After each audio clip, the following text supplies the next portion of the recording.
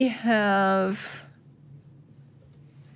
Renee in Little Rock, Arkansas, who is born-again Christian, and you're on with Claire and Tracie. Hi, Claire, Tracie, and did I hear Jen also? Well, Jen was supposed to be on today, but she had some problems that came up, so Claire was nice enough to come down and help us out and fill in. Right. Okay. Hi, Renee. I can't see you. I'm just on my phone. How are you? Then you're missing the hair. Yeah. I know. Missing the hair. Maybe when I'm done, I'll get a chance to take a look at it. But my question was for Tracie. Sure. I was hoping that I'd get Matt, but I tried calling the show. I apologize that I'm not Matt. No, I mean, in addition to Tracie. Okay. I'll try to be more aggressive. Both of you. Yeah, you don't have to do that. Okay. I don't miss him that much. I mean, I'd love to hear from him. But my question was about a video that I watched several times when Matt was referring to, I guess he called it his deconversion, and I'm calling it the deconversion. I know a little bit about it. Warn you that it's tough when you have to speak for someone else, but if we're going to talk about Matt, that's cool. I will try to answer where I feel comfortable answering. Well, that's why I said you also, because I didn't know if you have had your own deconversion. I think I heard you mention on one program that you were brought up or raised or went to Church of Christ. Yes, I did. Okay. And so I didn't seek out a video about your, I guess. There probably wouldn't be one. But, okay. So, well, can you give me a little bit of a background about what happened and what? And it's also at the, the Atheist Community of Austin website. I have my deconversion story in text. And so you're welcome to read it there if you want the fuller version. I mean, basically there were some things that occurred. The main thing I think that changed my head was reading about how the Bible was produced, right? So when I started looking up, I realized at a point that I was talking to a friend of mine in college, and he was also a theist, but he was not a Christian. And he brought up to me some things about the production of the Bible that just sounded a little weird. And then I started hearing about apocryphal texts from some of my other friends. And I finally just thought, none of this sounds like what I was taught in the Josh McDowell apologetics course. And I also started thinking it seemed really weird to me. I don't know how familiar you are with Church of Christ, but it's kind of like just Rite of Baptist. And so they are like super Bible believing, right? Like they promote the church as like literal biblical church. And I thought it's a little strange now that people are asking me about it that I don't know anything about the history of the Bible. Like I know the Bible content stories, but I don't know anything about how this book came to exist. And that seemed real weird to me because I was going to a church that said this book is the Word of God. And I was like, shouldn't we be having lots of lessons on all about the Bible? Like learning everything about the Bible, like how it came to be, who collected the letters, how did they pick what went in and what didn't go in? And I realized I didn't know anything about that. And I thought it was real strange because it seemed like something the church person should know. And so because that hit me as really odd, I was like, I need to go see what's the story here. Because in all my years of going to church, I'd never had a class on that topic. And so I went and I started looking up how the Bible got put together. And the more I read, the more I was like, oh my, right? Like this is not what I expected at all. And by the time I got to the end of that story, I was just like, okay, so this is just a book. And it sort of wrecked the Bible for me as far as being the Word of God. I shook that pretty much after what I read. And then when I went to my pastor and I said, hey, just letting you know, I read some stuff and you might want to know about it. Because this is way different than what we're preaching, and we've never really studied it, so I don't know if you even know about it, but here's some stuff, and I've got these questions. I don't think this is the Word of God, and I don't think we should be saying that based on what I learned. And so I had meetings with the preacher, and at the end of it, when I was asking him, how do you know that these books are inspired? Like, how do you know this? Like, the books themselves don't even claim it. And so he went into one of the books, and he had this passage that he quoted that had something to do with inspiration. And I said, but what about Luke? I was like, Luke at the beginning of the book says he just did research. He says he went and he talked to people and that he, made a story based on the people that he talked to, and he was delivering that to somebody that had asked him to go and get that information. And I said, that's not, he's not saying he's inspired by God, so why do we say that Luke is inspired by God? And he goes, do you want me to show you that they're all claiming inspiration, like every single book in the Bible? And I said, well, yeah, that's what we're telling people. And he said, well, I can't do that. And I was like, well, then why are you telling this to people? And he said, because I have to believe that God had a hand in it. And so literally he was saying that the Bible was the foundation for his theology. And then when I said the Bible comes into question, so what happens to your theology? And he just says, well, now I go back to God and say that I just think God had to be involved, even though there's no Bible telling me that that's the case. And that made me realize that that was no better than the Catholics that we criticized from the pulpit when we said, why do they listen to the Pope? How do they know the Pope is behind God? Or, that God is behind the Pope, I guess. And I was like, we're pretty much doing the same thing. We're just saying God is behind this book, but the book doesn't say it. Luke doesn't say it. Why are we telling people that God inspired Luke? Luke doesn't say God inspired him. In fact, he says he did research. And so I felt like this wasn't okay. And I ended up finally leaving that church. Now, for 10 years, I still believed in God. I still went out and I thought, okay, to me, God existed. And so even if the church was wrong or even if Christianity wasn't right, it didn't matter. There was a God, and I was going to find that God. If that God wanted me to find that God, then I would find that God, and he would see that I was working really hard to get to the truth. Because I'd always been taught the truth is what mattered. And when I saw my church basically saying the truth wasn't that important, it was real disappointing for me. But I wasn't disappointed out of my belief because I still believed, but I was real disappointed in my church, right? And the response that I got. And I just expected more integrity, I think, from a pastor that had preached to me about truth for so long. And everybody has their own story, but you were asking what hit me, and that's what hit me. And so then it was just 10 years of talking to different people about because I was looking for then what is God? If God is not defined by the book that I've always thought defined God, then what does define God? I looked everywhere. And ultimately what I finally realized for myself, what I came to as far as a conclusion was, if there's a God, that God is everything. There's nothing that wouldn't be encompassed in that God. That God would be love. That God would be hate. That God would be light. That God would be dark. He would be good. He would be evil. There would be nothing outside of that God, because that God would be the largest thing that could be, and it would absorb and encompass everything. God would be everything. And then I stopped and I said, that's the universe. Right? I just described the universe. Yeah. And I was like, so is there something else? And if somebody wants to show me something else, I'm open to seeing something else. But that's kind of, that was my journey, and that's where I came to. Okay. And I'm glad you said that's the universe, because you're right. And God is the creator of that universe. But I want to go back to would you ever say that you were born again? Would you ever say that you were saved? Yeah, I was baptized.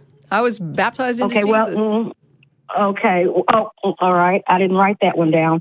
And you heard Ray Comfort was on. It's been a while back. I don't know if I'm sure you've heard that broadcast with Ray and Matt. And I'll say this, and you might be shocked for me to say this, but Ray Comfort is an unbeliever. And that might sound weird to a lot. Does he assert that, or are you asserting that on his behalf? I am asserting that because Ray Comfort teaches a false gospel. And when I've listened to probably as many of his podcasts as I have of the Atheist Experience over the last, 8-10 years. And Ray Comfort says things like, you need to turn from your sins, or you need to live in holiness, and all this bunk that Scripture doesn't dictate that you do in order to be saved. And it's as simple as believing. And being baptized, right? He that believeth and is baptized shall be saved. Yeah. He that believeth not shall be damned. That baptism is not in water. We don't throw water after baptism. See, that's what the Church of Christ teaches, and it's not. Okay, so you take it as some other type of baptism. Okay, that's a spiritual baptism. Okay. Well, Well, that's what it has to be, because what if someone believes they're in outer space on a 2-year mission? How are they going to be baptized? Well, there's a lot of people that you got to, wait a minute. When I went to church, it was like, what happens if a 9-year-old dies? Well, was he a believer? I mean, what if he wasn't baptized? Your water baptism. No. What I'm saying is, what if you've got a kid that really isn't at an age where they can be accountable and they die? Well, I don't know. That's got something to do with what they believe with God. No, but what I'm saying is you have ages where you're not old enough to understand these theological concepts, and there's nothing in the Bible that says you're saved if you die before you understand them or before they're preached to you. What about people that have never been preached to? Well, I don't know about those straw men. No, they're not straw men. There's people that have never heard the gospel. And what you're saying is it can't be a water baptism because some people wouldn't be able to avail themselves of it. And I'm saying there's people right now that can't avail themselves of Christianity because they live in situations where they've got no access to the word that you think is the word of God. So those people... I have to believe that because the Bible says that the gospel will be preached to every creature. I have to believe that. Right, but it's not true. You don't know that. Yeah, I do. How do you know that? Because there are people the gospel will be preached. Yes, I know. No, it says that that it's already been. But the problem is there are places on this planet where it has not been preached. Not yet. Yes, right, not yet. Mm-hmm. And so when those people die, what happens to them?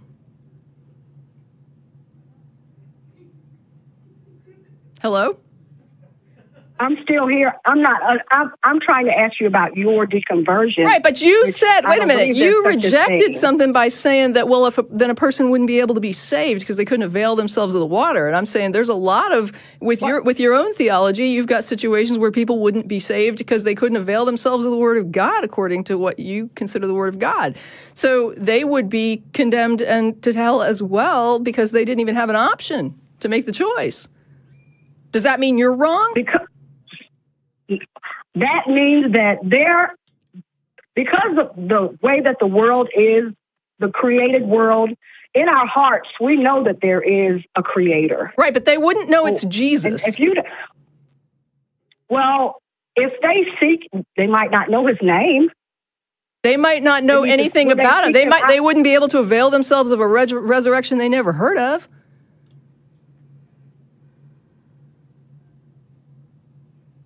We don't know how God's going to reach those people. Thank you. And you don't know what God would do with a person in space on a 2-year mission who didn't have water. No, we don't. We also don't know. They might go to hell even if they believe. They might go to hell even if they believe, and you don't know that's wrong. Not if they're baptized in the Spirit. That's because that's what you believe, and you believe it because there's no water on the spaceship, but you will sit there and say, when I point out people that can't do what you say they need to be saved, you say, well, God has to sort that out. How much traveling have you done? Very little. Yeah, I think if you did some traveling, that you would see that there are lots of people in situations that you can't even imagine. And the notion that the Word and Jesus and God is going to get to them in the first place, or that they heard it and disregarded it. Or that they heard the right version. Or the right version, because, yes, this is kind of patently absurd. Yeah, there are a lot of false gospels out there, I think they're all false. Like I said, yeah. I think they're all false. I think yours is false too. No. Yes. No. Yes. The one that we celebrate is not false. I believe it is. The Jesus who died on the cross for your sins, that is not the false gospel. I don't believe that Jesus died on the cross for my sins. Me neither. I don't believe it. Well, nope. He did. No, he didn't. Nope, and he rose again. No, he didn't. He did, but you will find that out one day. No, you'll find out you're wrong one day. Being atheist means you never get to say, I told you so. We can do this all day long. You can say, I'm right, and I can say, I'm right, but what is your evidence? How do we know you're right and I'm wrong? You're looking for the wrong thing. No, I'm saying how you say one thing and I say the other. How do we tell who's right? I'm right because the scriptures dictate that I need to believe, and that's what I do. So you're right because of book, right? Well, I've read The God Delusion. I'm right because of book. No, I'm right because that's what God says. No, you're saying that's what God says, and I'm saying God didn't say it. Show me how you know this is true. Because I read the Holy Bible. And how do you know the Bible is true?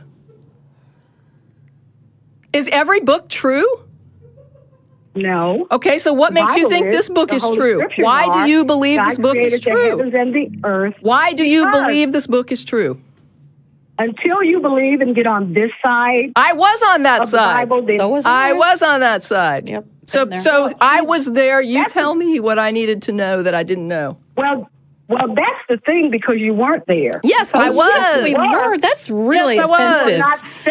You cannot be separated from God if you actually were saved. Well, then don't worry about me, because God still accepts me because I was with God, right? So that means I'm still saved. If you were saved, then you are saved. Okay. Well, then you've got nothing to worry about. I'll see you in heaven. Hey, I'm glad that atheists go to heaven as long as they used to be Christians. There will be a lot of very bad people in heaven. Yes. I believe it if there's a heaven. Ooh, I don't like your God very much. Oh, no, there will be a lot of very bad people in heaven. And there will be a lot of good people in hell. There will, absolutely be. So that is a messed up system, right? That ends up where good people are rewarded and evil people, where bad people are rewarded and evil people are condemned. I think that's pathetic. Well, actually, that's a very, very good God who says all you need to do to make it to heaven is believe in him. So you don't have to be a decent human being. You just have to believe the right thing.